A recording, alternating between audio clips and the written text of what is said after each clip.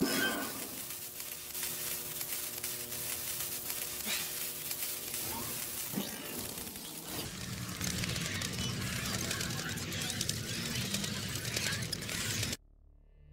account of the Santiago Flight 513 is truly one of the most mysterious and mind-bending encounters on record. One where a plane took off from Germany in 1954, disappeared and was presumed crashed, before reappearing again over the skies of Brazil some 35 years later and performing a perfect, standard landing. The Bermuda Triangle is a loosely defined region in the western part of the North Atlantic Ocean where a number of aircraft and ships are said to have disappeared under mysterious circumstances. It was first found on the seas, but later, rumors and stories about the Bermuda Triangle resulted in it being in the airspace. People were being teleported from one place to another, thousands of miles in a second without any explanation.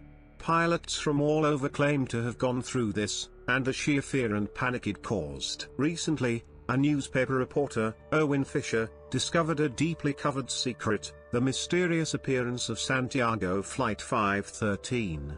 According to the Brazilian authorities, this was baptized as the longest flight of all time, and became headlines, only to be mysteriously covered.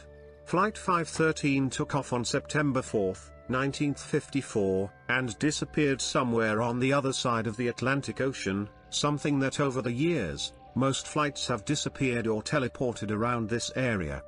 It was then known, at that point in time, that the plane crashed and everyone in it lost their lives. The plane allegedly reappeared again, 35 years later, landing on the airport.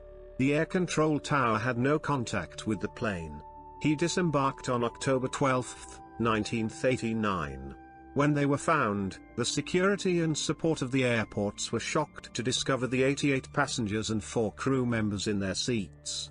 But they were all skeletons.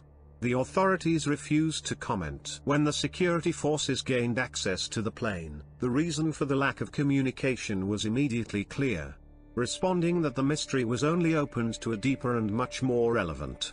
The first responders found the horrible vision of 92 skeletons sitting in their seats.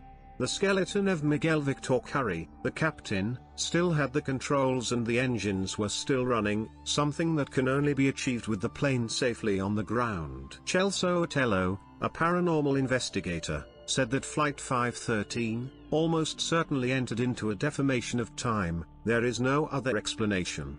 The government has been the main suspect. Brazilian government officials did investigate the circumstances of the flight, but they flatly refused to draw conclusions or aspects of the investigation as a whole. The aviation officials only confirmed that the plane appeared out of nowhere and landed safely. The debate over what happened took on a new perspective when the perceived secret behind the investigation angered many, including Dr. Otello. Investigators made numerous calls to the government and asked them to allow civilians to help in the ongoing investigation.